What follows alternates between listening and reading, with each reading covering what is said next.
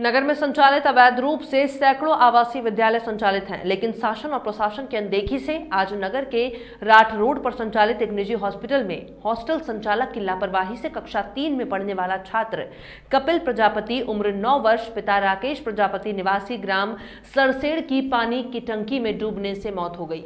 छात्र के परिजनों को जानकारी दिए बगैर छात्र के इलाज के बहाने बिना बताए ले गए पोस्टमार्टम के लिए और वहीं मृतक के परिजनों ने बताया कि राठ रोड स्थित हीरो होंडा शिव आवासीय विद्यालय में हमारा बेटा कपिल प्रजापति पढ़ाई करता था।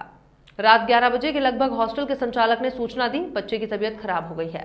बच्चे की फिक्र को लेकर परिजन रात को ही हरपालपुर आवासीय विद्यालय पहुंचे, पर उन्हें वहां ना तो हॉस्टल संचालक मिला ना उनका बच्चा मिला।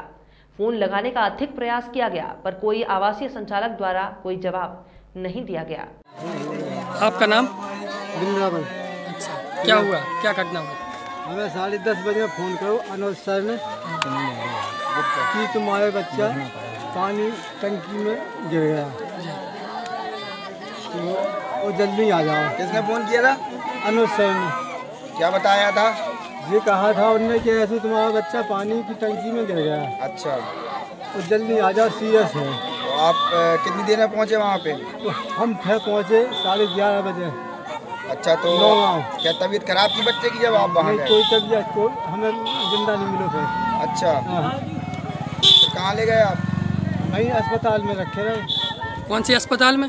सरकारी में। अच्छा, वहाँ नौगांव में? नौगांव अस्पताल में। आपने टीचर से पूछने की कोशिश नहीं की क्या हुआ है उसके साथ? उसने ये बताया कि ऐसे टंकी में गिर गया जी, और हम तो ढूंढते रहे, तो नहीं मिलोगा।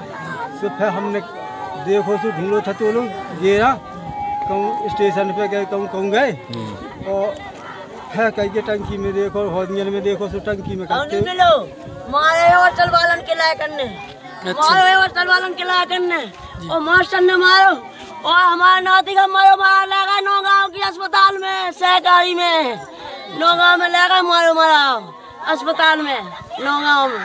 हाँ, हमारा बेटा, हमें होटल वालों ने फोन नहीं करो कि झांसी में हम फोन करा तो दादी का। अभी बच्चा कहाँ पर है? मैंने कहिए कि हमारी दादी का फोन लगा दो, हमारी दादी का फोन लगा दो, हमें तो मार कह रहे, उन्होंने कही हमारी नाती ने। हाँ, बच्चे के डूबने से लेके मौत का मामला सामने आया, क्या कैसा मामला है? ये कपिल प्रजापति सनाफ राकेश प्रजापति 9 साल का लड़का है जी, जो शिवा हॉस्पिटल में पढ़ता था। हॉस्पिटल जो है आवासीय है, उसको पानी से डूबने से बता रहे हैं मृत्यु हुई है, जिसकी जांच की जा रही है। जैसी स्थिति होगी कार्रवाई।